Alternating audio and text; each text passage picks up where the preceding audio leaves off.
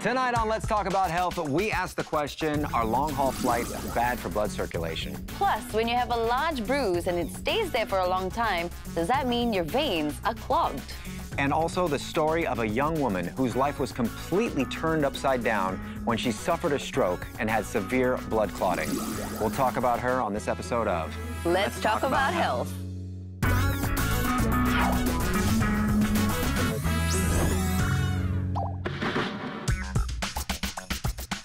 Good evening, everyone, and welcome to this week's edition of Let's Talk About Health. Now, Mike, I feel like you travel to the US quite a bit. What's the longest flight you've ever been on, and do you ever worry about blood circulation? Well, I'll tell you what, it's really tough being a stowaway. I mean, how else can I afford these trips? No, honestly, 28 hours is the longest flight I've been on. That is long. Yeah, I flew 28 hours to go interview Whitney Houston for 1 hour and then get on a plane and fly right back.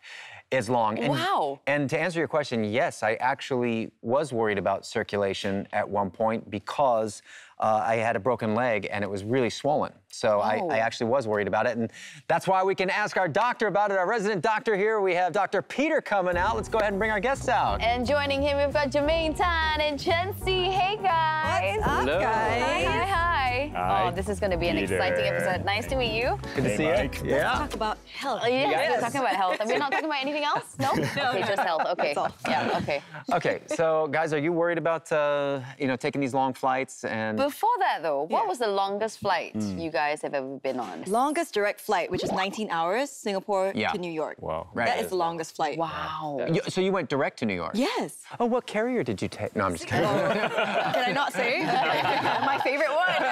Chen, what about you? I think 13 hours. Have you done a long flight? I have done a 12, and that was 12. like It's long. killing me already. Right. So do you guys worry about it? Do you think about, the circulation in your I blood? do, actually. I always take, like, a couple of painkillers when I go on What? flights. Yeah, I'm just Really? like, To thin out the blood? Yeah, like, for me, I just like painkillers, sleep. Have you tried a glass of red wine? That's Maybe that might be the Of solution course, for of it. course that's right. Actually, for me, I take some melatonin on board, yeah. and then I just knock out, right? But it stresses me out to know that I'm in that space and I can't move for that long. But do you ever get cramps in your legs, especially when you're on board a flight? I feel like I do. I get that. Pins and needles? Yes. I feel that a lot. Yeah. Is this a normal thing, Dr. Peter? Take a step back here, especially on long flights, we don't actually recommend that you just park yourself in an awkward position, take a melatonin or whatnot, and pass out. No. Wrong. I mean, like, don't feel it, done. Right, because you're sort of locked in that awkward position, especially when you fall asleep, you may actually be compressing on your thigh veins. Oh. Right, and causing poor circulation. So you definitely don't want to do that for long periods of time. As far as circulation is concerned, every 4 hours you should get up and walk about. Yeah, we're not meant to be on a You're seat not supposed to be 19 sitting hours. cramped, right? And especially if you're having numbness or some tingling, Yes. those would actually be nerves that are getting compressed. So when you feel that, you should actually get up. Even more reason to get up and walk about as opposed to taking So Mike, painkillers and try to hope Especially it'll go 4 away. hours, right? Just Right. nice, like. So what actually is happening there when you get those pins and needles? yeah, is that So pins and needles, if you can get away, if it goes away after a bit of walking, that's just maybe your arteries or your nerves getting pinched. But if you start having those at the end of a long flight, that's actually a problem with your circulation, and your legs are getting more and more swollen, and the tissue are getting bulging, and that's when you have the heaviness or itching or pain. Right, so it's very important that if you are forced to sit still for a few hours, do some calf raises, do some point up, flexion. Does the massaging do anything or no? Massaging will also work as well. Okay. Right. So then taking a pill, would it be advisable to take an aspirin? Depending on your risk factor, especially if you have varicose veins or history of blood clots in the legs, it might be advisable for you to take something to thin out your blood before you go on these plane rides. Okay, let's play a bit of a game. Yeah. True or false? Mike, I Right. have our cards here. All right. And Germaine and Chen, they have their cards. And we're gonna guess on true or false. And Dr. Peter here will tell us whether we're right or wrong. Okay, let's go. First question, Mike, let's go. Okay, veins without blood in them are colorless. True or false? Wow. I would say true. I would say false. Really? I don't think that's true. I think Dr. veins- Peter? Yeah, so the blood vessels actually have no color to it. When So we it's think about true? when we think about colors, we're actually thinking about the blood that's flowing through. Yes, whether that's what it makes has it red. oxygen, Yeah. it's more red. With no oxygen, it tends to be more darker, maybe more bluish. Okay? So the answer will be no. Okay. True. Next question. Arteries near the heart are also veins. I did not listen in I did not- class, so I'm... Arteries to the heart are You'd also call them, would you actually, call them veins? like, are True. they like fat veins? Like Yeah, fat veins. I'll go fat veins. True. So is it yes or no? So we describe vessels are coming out of the heart as arteries, and vessels are going into the heart as veins. So as you know, there's so many vessels coming in and out of the heart. So depending on what you're talking about, it could be an artery, it could be a vein. Yes and no. So yes, yes Yes and no. So it's like this. So like, So we're are. half Okay. right. Yeah. Okay, half right. All right, this half way. a point for everyone. Cool. So when we get a bruise, it's a sign that the skin is damaged, not get the a- vein. Skin is damaged, not the vein. No, I don't think so. Man, I'm gonna say false. Yeah, I'm gonna say false as Right? well. Because I do copy of people. I think it's the vein. Okay, it's actually false. Yes. So it's those tiny vessels called capillaries that have Right, been yeah. broken due to stress or trauma, and blood is leaking out of these so it capillaries. is veins. Yeah, it's the vessels. You But knew capillaries that. are like I knew it, very, so I very was small. like, They're wrong, very wrong tiny. symbol, You but yes. Still got it wrong. Okay. It's the wrong one. All right. Final statement. Yeah. If you have bulging veins, it means you're super fit. Super fit. No, false. No. How is Sometimes, that no, when true? you get a pump in the gym, you see Yeah. like they go, whoa, you know, and then they go, But I mean, are we talking super fit inside or outside? Because there's two different things, right? like your muscles. Let's are go with super fit inside. false then. It is false. Yeah, you're Nigga, not. kinda. Definitely not. I'm gonna go. false. I'm gonna go false. Yeah, I'm gonna go false. Yeah, so the bulging veins, when you see them in the legs, it's actually a sign of trouble. Trouble? There's circulation. Unless that's you're a going weightlifter, backwards. right? That's- Now, yeah. So, but if you notice this in the gym, or people who are actually, lifting out heavy weights, so you're basically increasing the amount of blood that's going to either the arm or the leg. So more blood has to come back. So those veins are now bringing in more blood flow. So the veins could So that's then okay. bulge. That's okay. Yeah. Okay. But the other, If you see them just somebody who's sitting or resting, I mean, you see veins are dilated or looking very tortuous or looking like warm, then that's actually abnormal. okay, so it's a false is correct. Yes. Yeah. Hey. Alrighty, not bad. I think we did okay. We did quite okay. I'm checking my veins now. Fine, fine. Seems like we're okay. Yeah, We're yeah, okay. Yeah, everybody's good. Nobody's got huge ankles. No, Look, no. yeah. Alrighty, so when we come back, we have the story of a woman who has deep vein thrombosis due to a stroke. More on that next.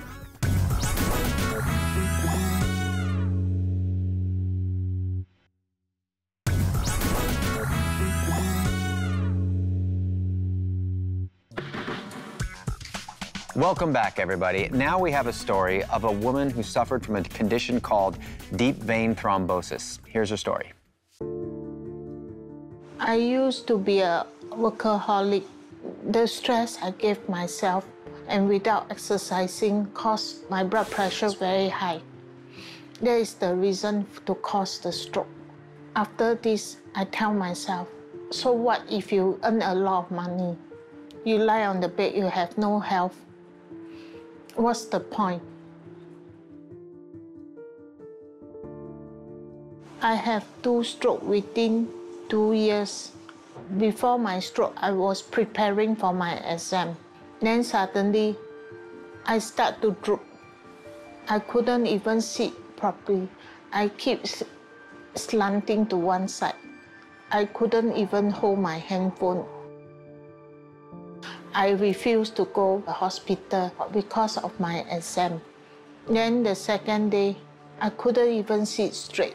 My husband said, no, let's go to a hospital, don't drag. I delayed it for 1 day.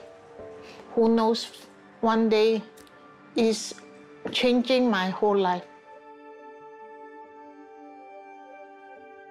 My left hand couldn't move already. The doctor told me, Madam Teng, unfortunately, we got to tell you got a stroke. Because of my first stroke, I'm immobile for a long time. Now I couldn't even shower by myself. I can't walk to the toilet. My muscle become very weak after the stroke. After the second stroke, unfortunately, I have a blood clot from my belly button all the way to my knee. And that caused my leg to be swollen. My left leg was always in pain. The pain is like pricking on from my thigh to my leg. When he actually presented to the emergency room while she was recovering from her stroke. And so while over at the rehab center, what they noticed was that one of her legs would start getting more and more swollen. The doctors there identified this as high risk for deep vein thrombosis. And our venous system has basically two layers, yeah? One system that's in the deep system, called deep system, and one called the superficial, which is closer to the skin. And the deep veins are the bigger ones that carries the majority of the blood flow back to the heart.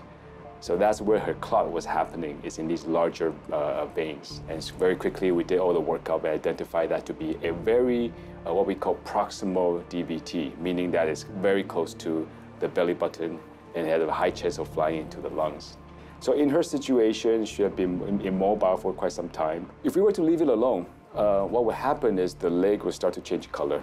So if her whole entire system, both the deep vein as well as the superficial vein system is cut off, then blood will stop flowing and she would risk losing the leg. Now, previously, we had to use surgical. We had to open up the vein and remove the clot. Recently, we have introduced new technologies where we can go and basically pull the clot out. It only took us about 45 minutes to do the procedure. And for her, we started noticing the leg shrink down. Within about 2 or 3 days, it was basically the same size as the other leg. I go to stroke support station, in short called S3, for my occupational therapy and my physiotherapy. Now I'm doing my hand therapy and my leg therapy. We bought an electrical stimulator called Sebo to activate my muscle, then my wrist will raise up. Now at least I can stand for a short while. I can walk with my therapist. When you have the health, don't take it for granted. Before my stroke, my husband do exercises and he asked me to go. I tell him it's a no-no. But next time if I recover, I don't think he need to ask me, I'll follow voluntarily. Wow. Wow. That's a powerful story. And I mean, just your life changing in one day, and that's it. And so you mentioned in there proximal DVT. Yeah. What is that? So proximal is really about the location where the clot sits. Yeah, so your vein goes from foot all the way down, both sides, emerges right around where the belly button is, and then goes straight up to the heart. Below that belly button will be proximal, meaning closest to the heart, as opposed to further away from the heart. But why is it more dangerous? Yeah, so that's the thing. Beyond this point, that vein actually has no valves. So one of the things we didn't talk about are these valves that are inside the vein. Every few centimeters, there will be valves that closes and support that blood as it travels upwards. Are they two-way valves, or they have to be One right? way, Yeah. one way. Oh, one way. One way. So it just closes behind it so it doesn't fall. Okay. It doesn't fall back down to the foot, right? It got to work against gravity. So is the most common symptom swelling in the legs? Yeah, so most common it is swelling, some redness, some pain. And usually it's one-sided, so you are your own best comparator, right? So at the end of a trip, you can say, hey, one leg looks slightly bigger than the other, and that's when you should be a bit more concerned. And that would be, if you're noticing that for like an hour, 2 hours, then there's something going on, or? Yeah, so if you notice that and when you lift up your leg, it's not really going away, Yeah. then that's when you should be concerned, especially if you had just done some travels. So blood clots, are they normal?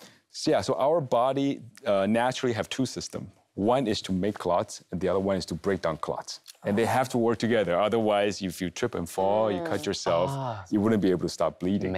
And the problem comes when clots are forming in abnormal places. So these deep veins are not supposed to have clots. Yeah. Yeah, so when that happens, that's when things can go wrong very quickly. What do we have here? So we have a demo here of some bubbles in the Bubble tea. I know. I got excited for a second. So just imagine these are the straws as the veins of the leg, and they're full of clots. So we're really looking at like that much clotting? I'm just picturing one of Yeah. these, like one little bubble in there, but Oh no, it's kind of like traffic. If there's an accident in the front, it just jams up. Got it. yeah, this is like the PIE every day. Oh my gosh. At 8 a.m. every day. That is what it is. Traffic update. Imagine this is your vein. So here, what we have, basically, essentially, it's a tubing that's very flexible at the tip. Yeah. And we just let it travel to where the clot is. And we turn on the machine, and you're sucking out the clot. piece by piece, right? wow. Or segment by segment. And any time that this tubing becomes jammed, Mike, if you could, just push forward the wire. Yep, Push. okay. There's a little separator that can actually break down any clots that are trapped inside the tubing. So that breaks down the clots first. Well, no, it basically tries to suck out the clots. Sucks it all out. Okay. Right. Like a Okay. vacuum. Now, the second one is where like you said, mostly breaking down the clots. So in this tiny little catheter, there are two holes, right? Just like from the hole in the back, they'll spray out powerful saline jets, just Okay. with fluid, and try to break down the clot or soften up the clot. How long does this whole procedure take for someone? Usually for less than an hour. Oh. We try to do all this Okay. in less than an hour. You mentioned Right. 45 minutes, right? Yeah, then for her, so we used this last device I'm going to introduce you guys. Any of you guys like deep sea fishing? I love fishing, yeah. Nope. So again, you have a clot somewhere, and you basically park this device on top over it, Okay. right? Through the valves. Through the valves, over the clot. And this is a coring element. So this thing will scrape the clots off the wall of the vein. And so if showering, it has this neat little bag that collects the clots. So now we're able to just draw You're clot just, out. Really you're fishing. crab fishing. Yeah, you're catching all Clot kind of sea in the fishing sea. is what it is. Clot fishing. Right. Individually, they all work pretty well. We can get about 95% of the time we can get the clots out, right? But there are times when the patients present a bit later, so the clots are not as fresh. Right. They're They have time to become more organized. They're more rubbery. So by the time you get any symptoms, it's probably pretty clotted, right? Yes, the way we diagnose is through ultrasound. Okay. So somebody actually has to put a probe over that vein, and what we try to do is compress it, because veins are collapsible or compressible. Yeah. So with enough force from the skin, the vein will flatten. But if there's a clot sitting in there, no matter how hard you try to press on it, it will not. Just like how you can never flatten this bubble tea Oh, yeah. straw. I can try by drinking it. So far, we don't really have a reliable way or some simpler way of sort of routinely screening for clots. Prevention that. is the best cure. So just generally exercise. Yeah, so you can also, It's also preventative. wearing compression stockings are also good. Compression Compression stockings. About that, people wear it when they go to sleep. That's not good. is it? That's actually, again, the wrong thing to do. Yeah. You should do it, you should wear your stockings during the day. Oh. Yeah, because that's So not the whole night, but the whole day. Not the whole night, but the whole day, because remember now, we're talking about gravity, Yeah. right? Daytime is when you are either sitting or standing, gravity is working against blood trying to go back to the heart. But if you're sleeping, you're horizontal.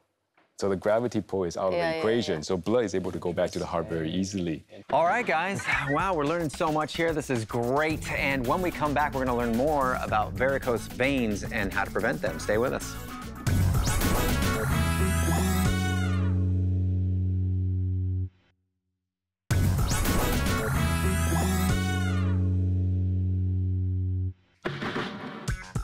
Welcome back. Now, today's episode of Let's Talk About Health, we're talking about our veins. Now we turn our attention to vein disease. Right. So I think we have a nice diagram to illustrate this. So as you can see here, DVT happens in the deep veins, right? And those are the bigger veins that's carrying 90% of the blood flow from the extremities, and that's in the muscular layer.